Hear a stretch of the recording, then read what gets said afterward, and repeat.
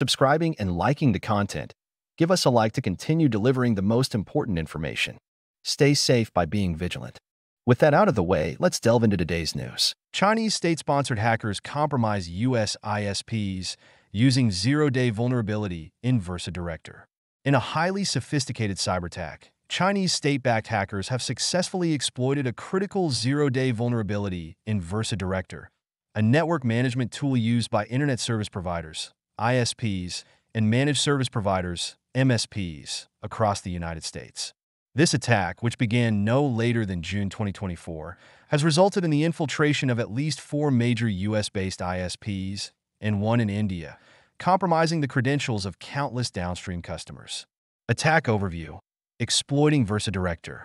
The vulnerability, tracked as CVE 2024-39717, allows attackers to upload unsanitized Java files into the VersaDirector systems, giving them administrative control.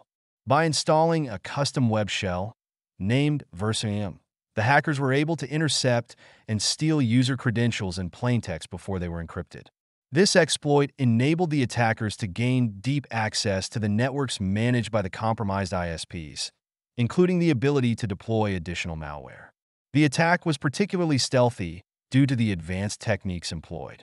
The malicious code operated entirely in memory, significantly reducing the chances of detection by traditional antivirus and endpoint protection systems.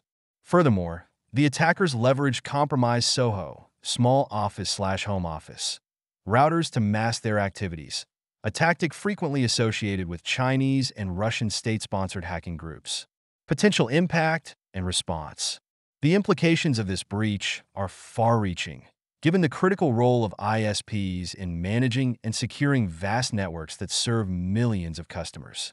The stolen credentials could potentially be used to launch further attacks on these customers, leading to significant security breaches and data theft. Versa Networks has issued a patch for the vulnerability, urging all users to update their systems immediately. However, the patch release does not mitigate the potential damage already done by the attackers, who may have already exfiltrated sensitive data or established persistent access within the compromised networks. Attribution and ongoing threat. The tactics, techniques, and procedures, TTPs, observed in this campaign closely align with those of Volt Typhoon, a highly sophisticated Chinese state-sponsored hacking group.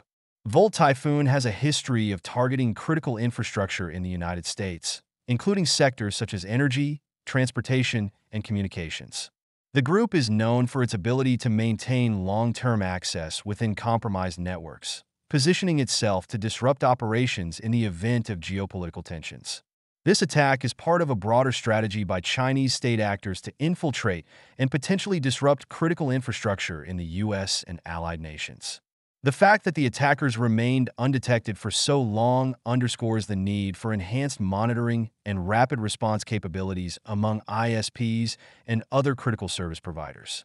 Looking forward, as the investigation continues, organizations using VersaDirector are urged to review the indicators of compromise provided by Black Lotus Labs and take immediate action to secure their systems.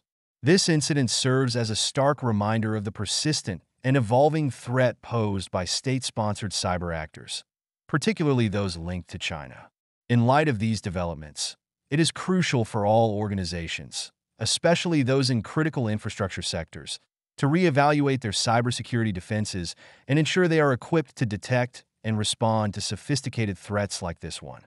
For ongoing updates, monitoring trusted cybersecurity news sources like DigitalGuard 114 can provide deeper insights into the evolving landscape of cyber threats and defenses. And now, as we reach the end of our news segment, please remember, for a detailed list of our sources, you can find them in the description of our YouTube video. Thank you to everyone who watched today's program. Remember, by following us, you become part of a reliable source for information and advice. Whether you like the program or not, please press subscribe to join our community. This helps us improve and ensures you are among the first to receive our latest news and programs. Don't forget to hit the like button and share our channel with your friends. Farewell, until we meet again.